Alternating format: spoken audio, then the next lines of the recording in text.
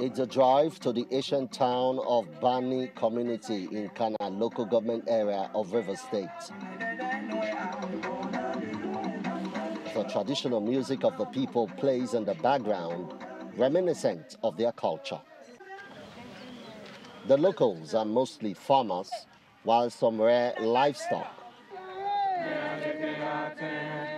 And the youth, men and women choose on this day to remember one man they considered to be their hero, the late writer and environmentalist Ken Saro-Wiwa, and 8 others who were convicted by a military tribunal for alleged murder and hanged. His grave has become a mecca of some sort.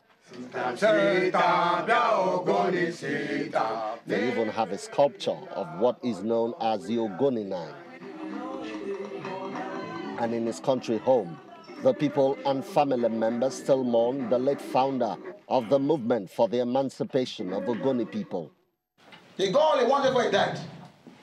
What was left was for us living, those who are living, to actualize it. Nobody has a share not to come and take oil.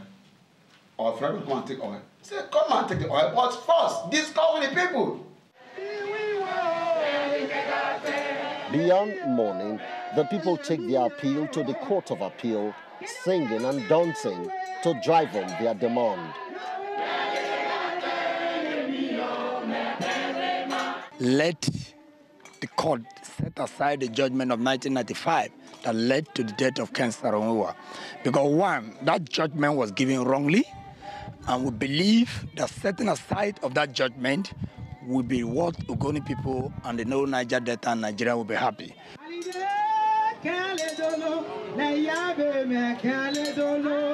While the people hope that their case will be heard, they also look forward to justice on the pollution of their environment by oil companies.